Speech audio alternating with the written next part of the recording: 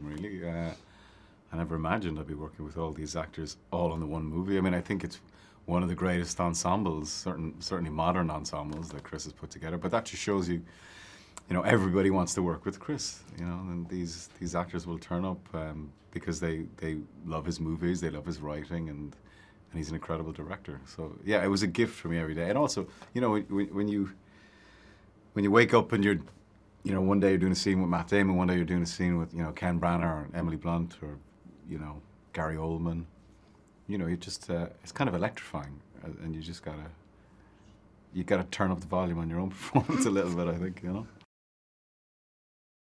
Well, the way Chris works, there's no video village or monitors or anything like that, and obviously it's film cameras, so you don't see any playback.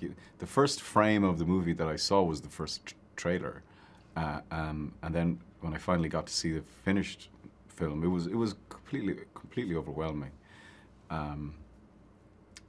But because there had been a gap between wrapping the movie and watching it, I suppose I had some distance. No, and to answer your question, I know I hate looking at myself. I don't really know any actor that enjoys the experience, but I found it. I was completely blown away by it.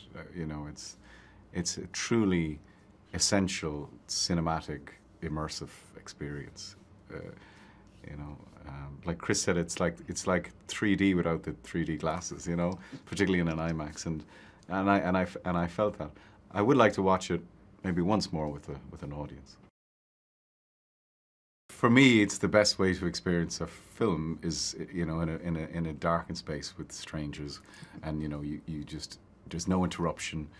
You're not going to answer the door. You're not going to make a cup of tea. You're invested, and you paid your money. You got your snacks, and you're there. And there's something hugely romantic about it to me. There always will be. And I think what's extra special about this film is it's talking about the world.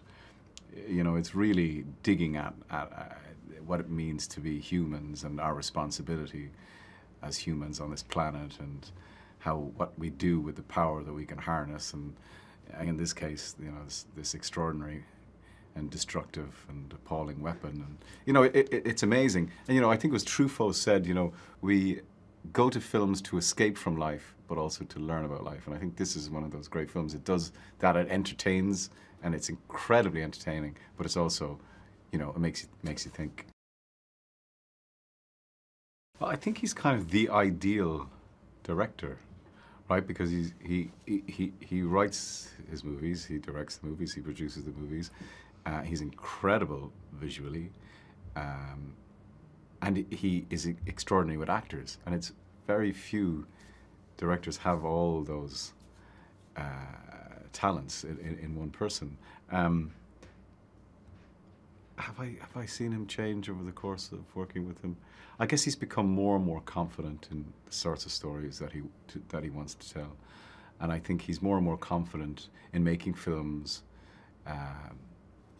within the studio system that actually challenge the audience. And I've always loved that he's presupposed a level of intelligence with the audience. He always knows that the audience are smart enough to go with him.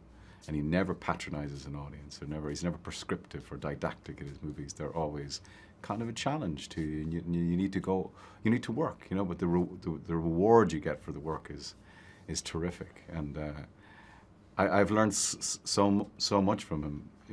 It's kind of changed, it's changed my life, my creative and professional life, working with Chris, and I hope I continue.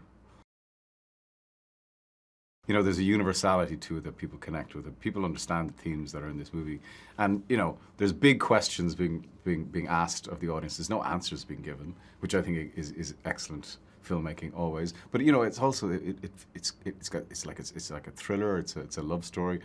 To me, there's elements of horror in there as well, for sure.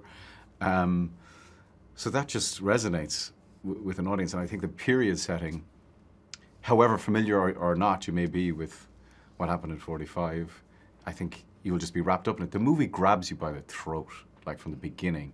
and like you just don't take a breath, I think, from start to finish, really. Because we are now living in a nuclear age because of what happened then. I mean, he did change the world, you know, and that event changed the world forever. We're living with the fallout of that ever since, you know.